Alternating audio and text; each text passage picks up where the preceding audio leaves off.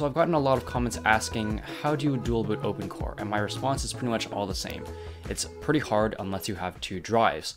And that's just because it's a lot harder to dual boot on the same drive with OpenCore than it is on Clover, because OpenCore injects ACPI and NVRAM on every OS installed on your drive.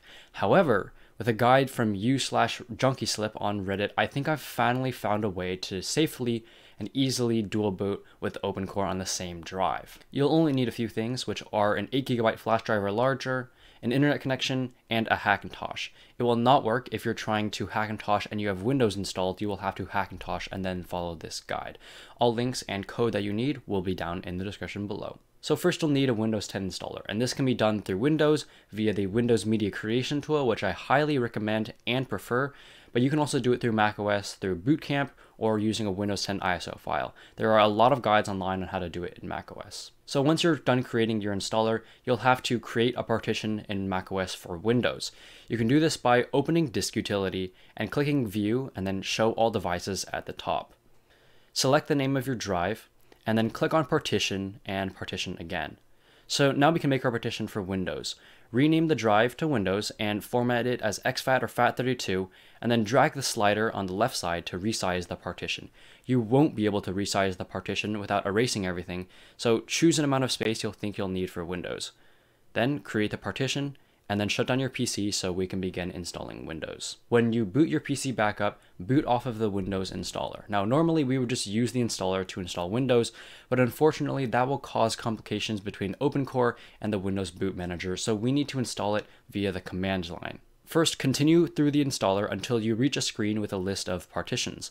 Find the one that you made in macOS called Windows and erase it.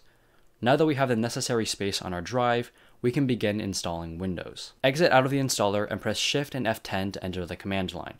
Type diskpart and then list disk. We want to select the disk we want to install Windows on, in my case, disk 0. Type select disk X, where X is the number of your drive. In order for us to boot Windows, we need 3 different partitions. We need an EFI partition, an MSR partition, and a primary partition. The EFI partition is kind of like our EFI folder on our OpenCore. The MSR partition is reserved for Windows for later use, and the primary partition is where we can download and install apps and files to. We'll start with the EFI partition. First type create partition EFI size equals 100. This will create an EFI partition with a size of 100 megabytes. Now we need to format it. Type format quick fs equals FAT32 label equals in quotation marks system. This will perform a quick format with a file system type of FAT32 and a name of system. Then we need to assign a drive letter by typing assign letter equals in quotation marks S. Now we can create our MSR partition by typing create partition MSR size equals 16. Since we don't need to access it at any point in the installation, we don't need to do anything else to that partition. Lastly, we'll create our Windows primary partition by typing create partition primary. Then format the drive by typing format quick fs equals ntfs label equals Windows. Assign a drive letter by typing assign letter equals in quotation marks W. Now that we have all the partitions that we need, type list volume to show the volumes. Take note of the letter of your USB stick, the EFI partition that we created, and the primary Windows partition we created.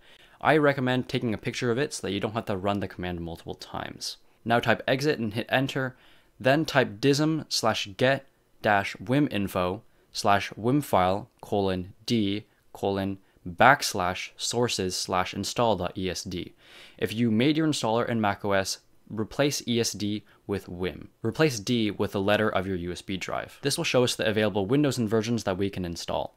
Take note of the index number of the Windows version you want, in my case index 1, since I want to install Windows 10 Home. To install Windows, type this command that's on the screen and replace D with the letter of your USB drive. Again, if you made your installer in macOS, replace ESD with .wim. Once it's done, Windows will be installed on the drive, but we need to copy files to the EFI folder in order for the Windows Boot Manager to work. We can do this by typing bcdboot w:/Windows/s/f UEFI.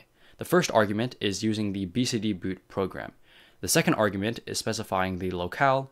The third and fourth arguments are used to specify our EFI partition, and UEFI means we will be using the UEFI booting instead of BIOS booting. If you want to see the full Microsoft documentation for this, I will leave a link for it in the description below. Now that we have Windows installed, shut down your PC and boot off of Windows Boot Manager or the Windows partition in OpenCore and install Windows.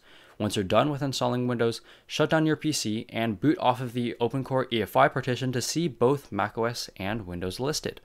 All you have to do to switch between the two is just use your arrow keys in OpenCore to choose between Windows and the name of your macOS drive. And that's how you dual boot Windows and macOS on the same drive with OpenCore. If you have any questions, feel free to join my Discord from the link in the description and ask me questions in there. All links for every guide will be in the description below as well. Alright, thumbs up if you liked it, subscribe for more tech content, and follow me on Twitter at RealBrandonYen. Alright, see you next time.